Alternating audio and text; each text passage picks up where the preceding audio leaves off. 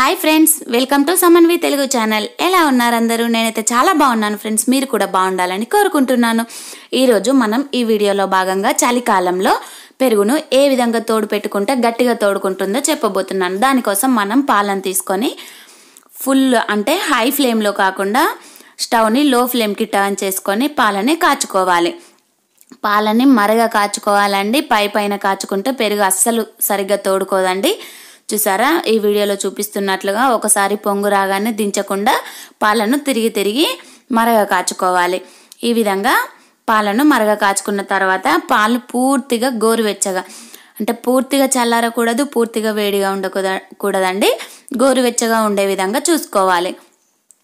ఈ వింటర్లో పెరుగు తోడుకోవడం అనేది చాలా సమస్యగా మారుతుందండి. పెరుగు అస్సలు తోడుకున్నా కానీ సరిగ్గా తోడుకోదండి. కానీ ఈ విధమైన టిప్స్ పాటిస్తే మాత్రం పర్ఫెక్ట్గా తోడుకుంటుంది. చూసారా, ఈ వీడియోలో చూపిస్తున్నట్లుగా పాలు మరగా కాగిన తర్వాత మనం పక్కన పెట్టుకొని గోరువెచ్చగా అయ్యేంత వరకు చల్లారి పెట్టుకోవాలి. ఈ విధంగా పెరుగు కోసం పాలు గోరువెచ్చగా అయిన తర్వాత ఇందులో ఒక హాఫ్ స్పూన్ పెరుగుని తీసుకొని మీగడ అంటే పైన ఉంటుంది కదండి, పాల పైన మీగడ, దానిని పక్కకు జరుపుకొని లోపల వేసుకొని ఈ విధంగా కలగలుపుకోవాలి.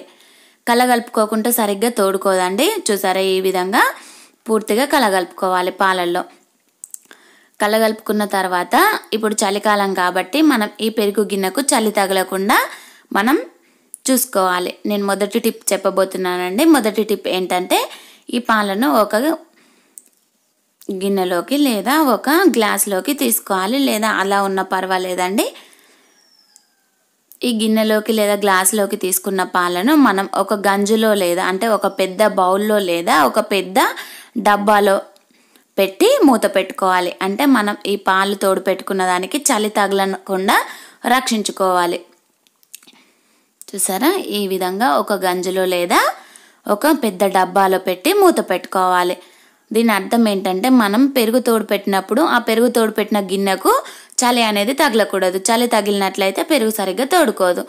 ఆ తర్వాత నెక్స్ట్ టిప్ ఏంటంటే ఈ విధంగా పాలు తోడు పెట్టుకున్న తర్వాత బాక్స్లో పాలను తీసుకొని ఈ పాల బాక్స్ను హాట్ బాక్స్లో పెట్టుకోవడం. మీ దగ్గర పెద్ద హాట్ బాక్స్ ఉన్నట్లయితే డైరెక్ట్గా గంజును కూడా హాట్ బాక్స్లో పెట్టుకోవచ్చు. ఈ విధంగా హాట్ బాక్స్లో పెట్టుకోవడం. ఇది ఎలా తోడుకున్నది అనేది కూడా నేను చూపిస్తానండి ఈ వీడియోలో. చూసారా, ఇది రెండో టిప్. మన మూడవ టిప్ ఏంటంటే ఈ గంజు ఉంది కదండి, అదే అండి ఈ పెద్ద బౌల్ ఉంది కదండి, ఈ పెద్ద బౌల్ చుట్టూ మనం ఏదైనా కాటన్ క్లాత్ని తీసుకొని చలి తగలకుండా చుట్టి ఉంచడం. మన కాన్సెప్ట్ ఏంటంటే మనం పెరుగు ఏ విధంగా తోడు పెట్టినా కానీ మన పెరుగు గిన్నెకు అనేది అస్సలు చలి రాకుండా రక్షించడం. ఈ విధంగా చలి రాకుండా రక్షించినట్లయితే పెరుగు పర్ఫెక్ట్గా గడ్డ పెరుగులాగా తయారవుతుంది.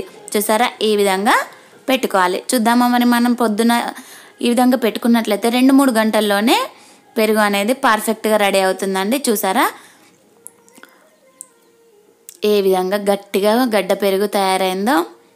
రాత్రంతా తోడు పెట్టుకున్నా పర్వాలేదు, కానీ మనకు ఇన్స్టెంట్గా కావాలంటే 3 to 4 అవర్స్లో కూడా ఈ పెరుగు అనేది మనకు ఈ విధంగా తయారవుతుంది. చూసారా ఎంత పర్ఫెక్ట్గా అయిందో. ఇది హాట్ బాక్స్లోని పెరుగండి, కదలకుండా అయిపోయింది. చూసారా అండి. ఇప్పుడు మనం పెద్ద గిన్నెలో పెట్టుకున్నాం కదండి, అది కూడా చూపిస్తాను చూడండి. మీకు ఏ విధంగా కంఫర్ట్గా ఉంటే ఆ విధంగా పెట్టుకోండి. ఈ విధంగా 3 పద్ధతుల ద్వారా పెరుగు తోడు పెట్టుకోవడం వల్ల చాలా అంటే చాలా గట్టిగా అవుతుంది. అదేవిధంగా తొందరగా అవుతుంది. చలికాలం సమస్య ఉండదు. ఓకేనా, ఈ వీడియో మీకు నచ్చినట్లయితే లైక్ చేయండి, మీ ఫ్రెండ్స్ అందరికీ షేర్ చేయండి. సబ్స్క్రైబ్ చేయడం మాత్రం మన ఛానల్ని అస్సలు మర్చిపోకండి. Thank you for watching friends. Bye bye.